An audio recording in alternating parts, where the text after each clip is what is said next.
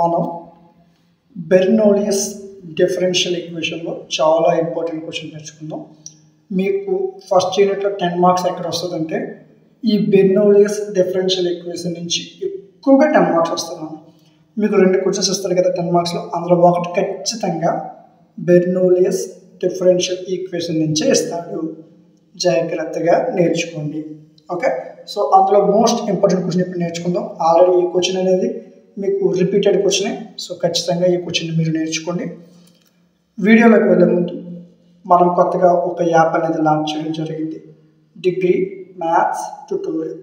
ఈ యాప్ వల్ల యూజ్ ఏంటంటే, సో ఇప్పుడు నేను ఫస్ట్ సెమ్ మ్యాథ్స్ క్లాసెస్ ఇప్పుడు మన యూట్యూబ్ మన ఛానల్లో ఒక 120 నుంచి 130 క్లాసులు పెడతాను. నీకు ఎగ్జామ్స్కి 2-3 రోజులు టైం ఉంటుంది. 2 రోజుల్లో నువ్వు అదంతా కంప్లీట్ చేయదు. సో ఇలాంటి విషయంలో ఇలాంటి పర్టికులర్ టైంలో నేను ఎలా చదవాలి, ఎలా చదివితే పాస్ అవుతాను, ఏ క్వశ్చన్స్ ఎక్కువ ఫోకస్ చేయాలి, ప్రతిదీ క్లియర్ కట్గా చెప్తూ మీకు రికార్డెడ్ క్లాస్ అనేది క్రియేట్ చేసాం. మెయిన్ క్వశ్చన్స్ని వాటి PDF, important questions with answers అనే PDF plus class, recorded class create చేయడం జరిగింది. ఆ 2 కూడా మీకు యాప్లో ఉంటాయి. యాప్లో నుంచి మీరు తీసుకోవచ్చు. యాప్ లింక్ డిస్క్రిప్షన్లో ఉంది, అక్కడి నుంచి చూసుకోండి.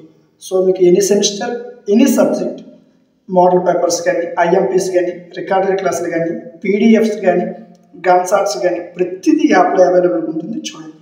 సో యాప్లో మన యొక్క విద్యార్థులందరినీ దృష్టిలో పెట్టుకుని ₹1 రీజనింగ్ క్లాసులు తీసుకొచ్చాం.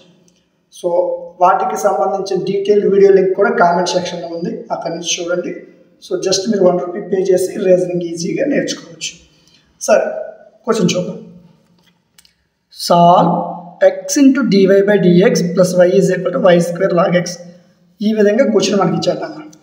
ఈ విధంగా మనకు క్వశ్చన్ ఇచ్చాడు అనుకున్నట్లయితే గివెన్ వాడు ఇచ్చింది రాసుకో.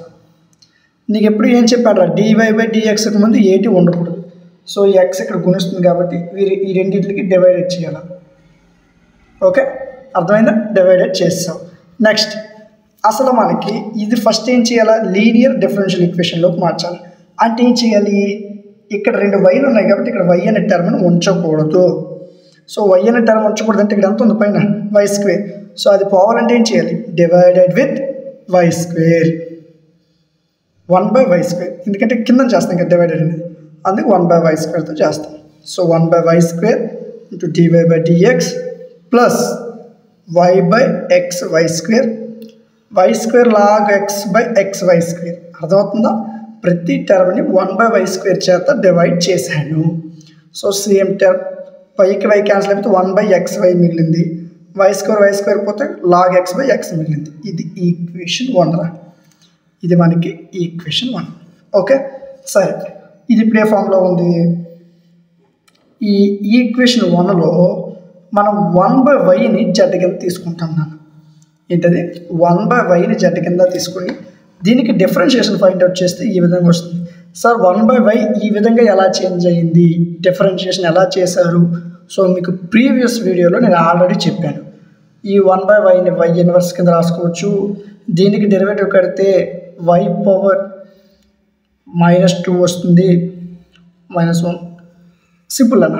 y పవర్ -1 అంటే x⁴ డెరివేషన్ ఫార్ములా ఏంటి, n ఇంటూ x⁴n-1 అంటే -1 y ఇంటూ -1 అంటే ఏమొస్తుంది, -1 y power -2.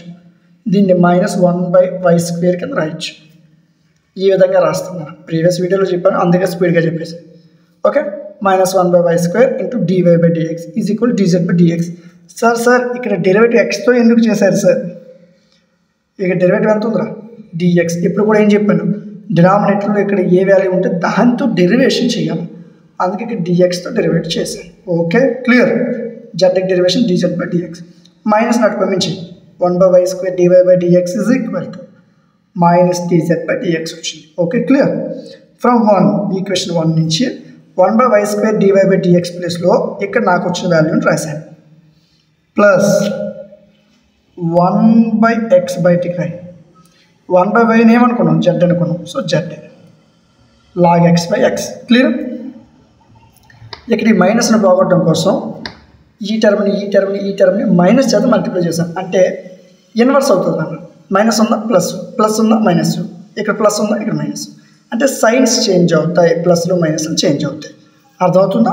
So dz by dx minus 1 by xz is equal to minus log x by x. So it is in the form of, ఇదే ఫార్మ్లో ఉంది, linear differential equation ఫామ్లో ఉంది. అంటే ఏంటి, dy by dx plus py, ఇక్కడ z ఉంది అది పక్కన పెట్టు, py is equal to q. ఆ ఫార్మేషన్లో ఉంది నీకు చూడడానికి. సో ఇక్కడ p అంటే ఎంత, p అంటే ఎంతరా, మైనస్ 1 by x, q అంటే ఎంత, minus log x by x. So మన దగ్గర p వాల్యూ ఉంది, q వాల్యూ ఉంది. ఇప్పుడు ఏం చేయాలి, ఇంటిగ్రల్ ఫ్యాక్టర్ని ఫైండ్ అవుట్ చేయాలి. ఫార్ములా ఏంటి, ఈ ఇంటిగ్రల్ pdx. ఫార్ములా ఏంటి, ఈ ఇంటిగ్రల్ pdx. ఈ ఇంటిగ్రల్ p అంటే ఎంత, చూడు p అంటే ఎంత తీసుకున్నాం, మైనస్ 1 by x, ఇక చివరిని ఉంటుంది చూసుకున్నాను. ఈ integral minus 1 by x dx.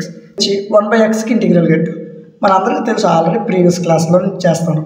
1 by xకి integration ఎంత, log x. Okay, so exponential log cancel అయిపోతే పవర్లో మైనస్ x ఉంది అన్న. చూడు కిందన మైనస్ x ఉంటే డైరెక్ట్ మైనస్ x అని రాసేయచ్చు. పవర్లో మైనస్ x ఉంది, దాన్ని ఎలా రాయాలంటే x ఇన్వర్స్ ఎలా రాస్తాం, 1 by x కింద. So integral factor is equal to 1 by x. చాలామంది కాబట్టి ఏం చేస్తారు, మైనస్ x అని రాస్తారు. అలా రాస్తే ఆన్సర్ తప్పు. పవర్లో మైనస్ x ఉంటే అది 1 by x అవుతుంది, పవర్లో మైనస్ 2 ఉంటే అది 1 by 2 అవుతుంది. ఓకే, సో ఇంటిగ్రల్ ఫ్యాక్టర్ కట్టేసాం మనం. ఇప్పుడు ఏం చేయాలి, next general solution find out చేయాలి. సో జనరల్ సొల్యూషన్ ఫార్ములా తెలుసు కదా, z into integral factor is equal to q into integral factor plus c. ఇది మన ఫార్ములా. z అంటే 1 by y, ఇంటిగ్రల్ ఫ్యాక్టర్ అంటే 1 by x, q అంటే minus log x by x, integral factor అంటే 1 by x. వాల్యూస్ని అలాగా substitution చేసి, ఈ మధ్యలో ఇదంతా అవసరం లేదు, నార్మల్గా రాసాను, ఇది అవసరం లేదు. ఓకేనా, వీలైతే రాసుకోండి, లేదా అక్కర్లేదు. ఇక్కడి నుంచే మనం ఆన్సర్ చేస్తాం. అర్థమైంది కదా ఇంతవరకు, చాలా ఇంపార్టెంట్ క్వశ్చన్ ఇది.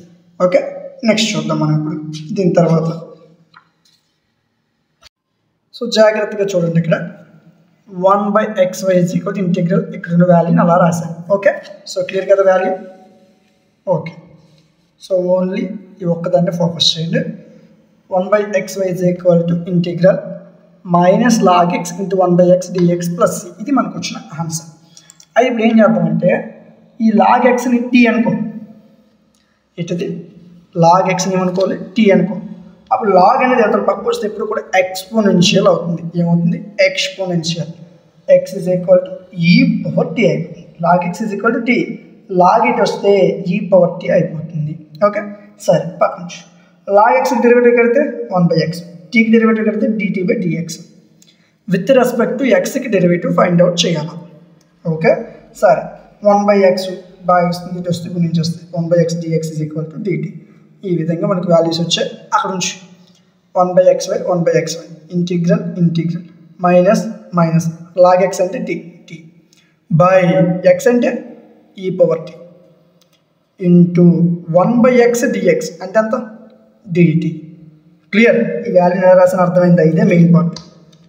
అర్థమైందా, లాగ్ x ప్లస్లో t రాసానమ్మా, x ప్లస్లో ఈ power t రాసానమ్మా, 1 by x dx ప్లస్లో dt రాసానమ్మా, అంతే. మైనస్ బయటికి తెచ్చి ఇంటిగ్రల్ t ఇంటూ బయలో నుంచి పైకి వస్తే మైనస్ అవుతుంది, ఈ power minus t into dt plus c. So ఈ విధంగా మనకి వాల్యూ అయితే రావడం జరిగింది. Minus uv formula, integral uv ఫార్ములాని apply చేశాను.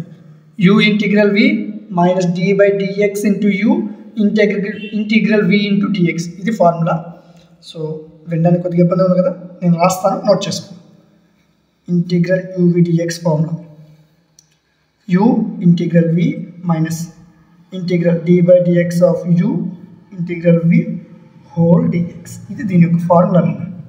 ఫార్ములా పెద్దగా ఉంది కదా, ఇలా ఉన్నవే ఇస్తాడు 10 మార్క్స్. సింపుల్గా ఇస్తే మనం చేస్తాం కదా, సో ఇలా ఇస్తాడు. సో u అంటే ఎంత, t ఇంటిగ్రల్ v అంటే ఈ power minus t into dt minus dy. ఇక్కడ x ఉంది కదా సార్, t ఎలా రాస్తారు, ఇక్కడ dt ఉంది కాబట్టి t తీసుకుంటాం, ఇంటూ u అంటే ఎంత, t ఇంటిగ్రల్ v అంటే ఈ పవర్ మైనస్ t. ఓకే, ఇదంతా క్లియర్ కదా. ఓకే, మైనస్ t ఇంటూ చెప్పరా నాకు ఇంటిగ్రల్ ఈ పవర్ మైనస్ x ఫార్ములా ఏంటి, మైనస్ ఈ పవర్ మైనస్ x. ఇది దీని యొక్క ఫార్ములా, మైనస్ ఈ power minus x. So minus minus ఉంది కొంచెం టీ ఇంటూ ఇంటిగ్రల్ ఈ పవర్ మైనస్ టీని ఈ పవర్ మైనస్ టీ ఇంటూ 1 కింద రాయొచ్చు లేదా ఇంటిగ్రల్ వాల్యూని సింపుల్గా చెప్పండి సార్ అంటే ఈ వాల్యూని ఇలా రాసేవచ్చు కదా ఇంటిగ్రల్ ఈ పవర్ మైనస్ టీని మైనస్ ఈ పవర్ మైనస్ టీ కింద రాయొచ్చు లేదా రాయొచ్చు కదా అదే ఇలా రాశాను అంతే minus into minus plus integral టీకి డెరివేషన్ ఎంత 1 సేమ్ ఈ పవర్ మైనస్ టీకి ఇంటిగ్రేషన్ ఎంత మైనస్ ఈ పవర్ టీ మైనస్ 1 ఇంటూ ఈ పవర్ టీ మైనస్ టీ అని రాశాను అంతే మైనస్ 1 ఇంటూ ఈ అన్న మైనస్ ఈ అన్న ఒకటే కదా సో ఈ విధంగా రాయడం జరిగింది okay minus into minus plus tea ఈ పవర్ మైనస్ టీ ప్లస్ కరెక్ట్గా చూడరా ఇక్కడ ఇదొక మైనస్ ఉంది దీనికి వాల్యూ కలిపితే ఒక మైనస్ వచ్చింది సో రెండు మైనస్లు కలిపితే ప్లస్ అవుతుంది లేదు సార్ ఇంకా క్లియర్గా చెప్పండి అంటే ఇక్కడ బ్రాకెట్ పెట్టడం మర్చిపోయినాం చూడండి ఈ విధంగా వాల్యూ వచ్చింది minus into minus plus minus into plus అంతరా మైనసే కదా మైనస్ ఇక్కడ ఒక మైనస్ ఉంది సో మైనస్ ఇంటూ మైనస్ అంత ప్లస్ ఈ power minus tea plus so tea అంటే ఎంత నాన్న టీ అంటే ఎంత లాగ్ ఎక్స్ ఈ పవర్ మైనస్ టీ అంటే ఎంత లాగ్ ఎక్స్ ప్లస్ ఈ పవర్ మైనస్ టీ అంటే లాగ్ ఎక్స్ ప్లస్ సో ఈ విధంగా మనకి వాల్యూ వచ్చింది ఎక్కడితో వదిలిస్తే మార్కులు ఇంటికి వెళ్ళిపోతాయి ఇంకా రాయాలి 1/xy is equal to log X exponential log cancel పవర్లో మైనస్ ఎక్స్ ఉంటే కిందకి ఏమవుద్ది 1/x క్యాన్సిల్ ఏమవుద్ది 1/x ప్లస్ ఇంతేనన్నా చాలా సింపుల్ డెరివేషన్ ఇది చాలా ఈజీగా మంచి మార్క్స్ తెచ్చుకోవడానికి చాలా మంచి అవకాశం 1 నుంచి 2-3 సార్లు ప్రాక్టీస్ చేస్తే ఈ క్వశ్చన్ చాలా సింపుల్గా వస్తుంది కొంతమంది ఇక్కడ కన్ఫ్యూజ్ అవుతారు ఈ ఫార్ములా ఇది చూసుకోండి కన్ఫ్యూజ్ అవ్వద్దు ఓకేనా జాగ్రత్తగా నేర్చుకోండి ఓకే సో 10 మార్క్స్ మీద ఇంకో క్వశ్చన్ తర్వాత వీడియోలో మనం చూద్దాం